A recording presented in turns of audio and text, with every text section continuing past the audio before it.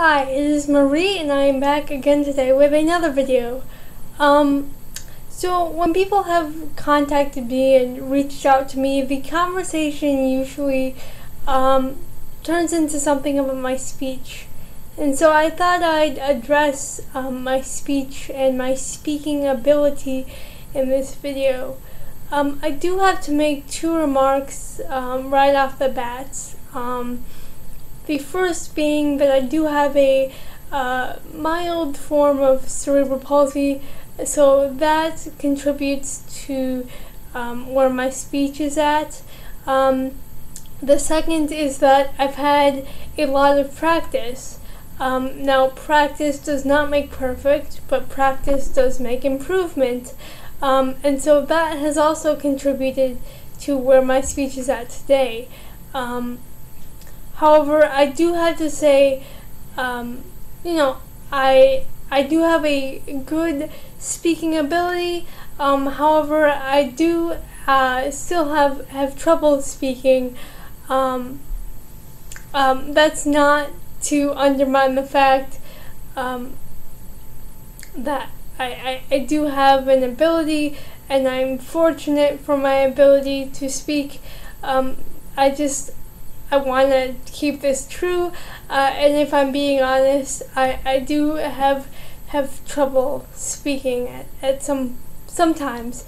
What you see here, I put a lot of energy and focus into making sure I'm speaking as clear, not as possible, because I do get a little lazy sometimes, but I do put a lot of energy into making sure that my message does get across.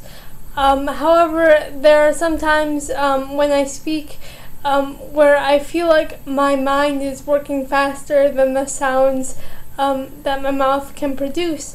And that is to say that, I know how something should sound. I know what to say, but the moment before I go to speak, it feels like I'm forgetting how to make that sound, and I can literally feel myself forgetting how to pronounce everything and how to say everything. I think this is more true with answers that are short and precise, like for instance just my name or 3 words. There's no kind of push off, there's no leverage, it's just my name, and sometimes that comes out in like a jumbled up mess,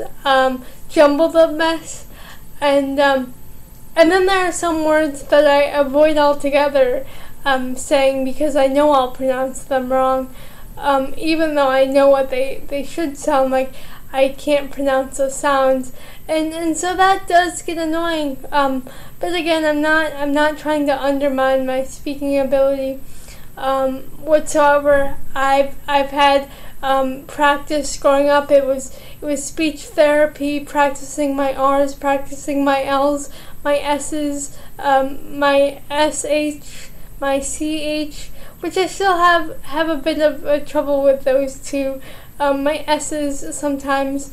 And then in high school, I joined the speech team. I joined the debate team. So that gave me another avenue of practice. But there are some times where you go to speak and it's just bleh, and people can't really understand you. No matter how much preparation or how much thought you put into it, you're like, I'm not gonna mess up this time, I'm gonna pronounce this correctly, and then you go to speak and it's like, ugh, that's not what I had in mind at all. It's annoying, it's terrible when you can't communicate correctly, because I do think there's an importance in the flow of ideas, right? And when you can't communicate, your ideas can't be heard, and so I try when I talk to people that have more of a difficulty than I speaking, I try to hear them out because I know slightly so where they're coming from. But I think that's the flow of ideas, and if you can't communicate, your idea might be good, but it's not going to be heard, and so we lose that knowledge, that information that a person could give.